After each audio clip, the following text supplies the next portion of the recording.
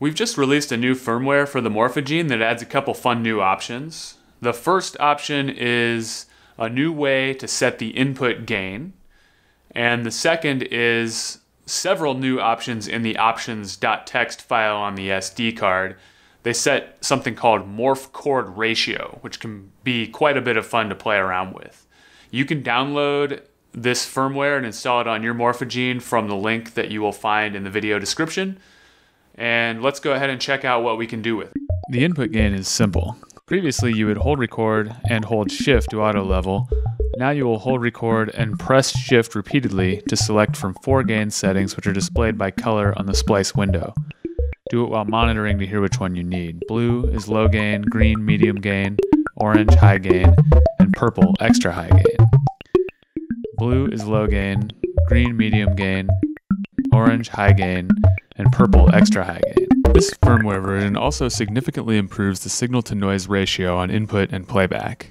Now the fun part, Morph Chord Ratios. So you probably recall that when you turn the morph knob beyond the 4th gene, you'll hear some randomized pitch shifting of individual genes.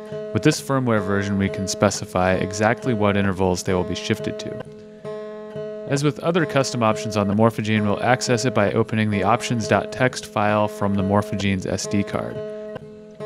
The new options are at the bottom and are labeled MCR1, MCR2, and MCR3. MCR stands for Morph Chord Ratio. In other words, the numbers you set here will set the tuning of the chord created by the 3 genes when the morph control is near its maximum value. If you're not familiar with tuning ratios, I'll link some resources in the video description. In short, we can think of these numbers as multiplying the frequency of the original gene as set by varispeed. Doubling the frequency with a ratio of 2 pitches it up by an octave, quadrupling it takes it up by 2 octaves, etc.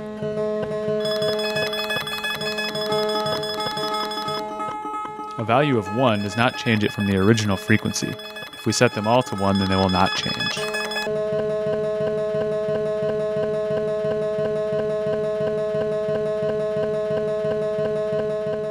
Values below 1 slow it down. For example, 0.5 is an octave down.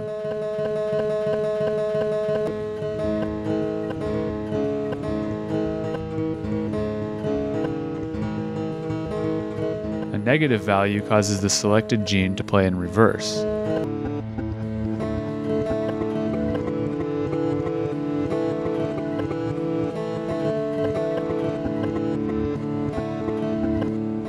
There is an equal temperament ratio table provided in comments at the bottom of the text file if you want to create equal temperament chords. For example, here is a major chord.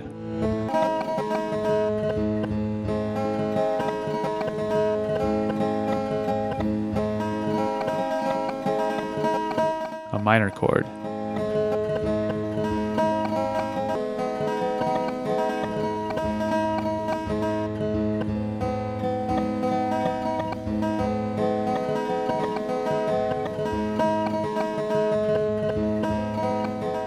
A diminished 7th.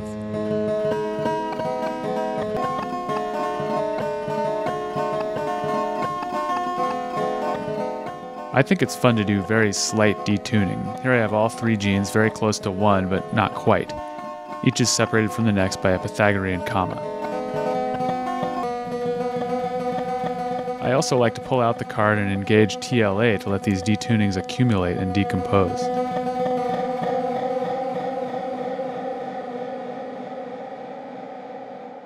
It works best with varispeed set to the original pitch and gene size all the way down so we can hear all these gradual changes in real time. Any interval created will stack over time, and eventually sub and super harmonics will emerge from the relations of the genes as they are smeared together.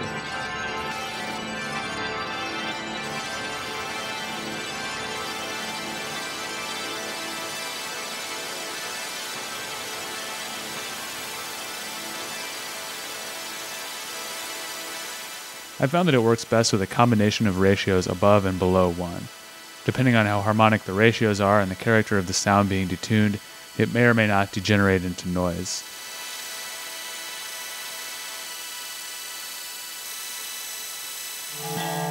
Doing this to any given splice will also sound different each time because the detunings will come in a varied order.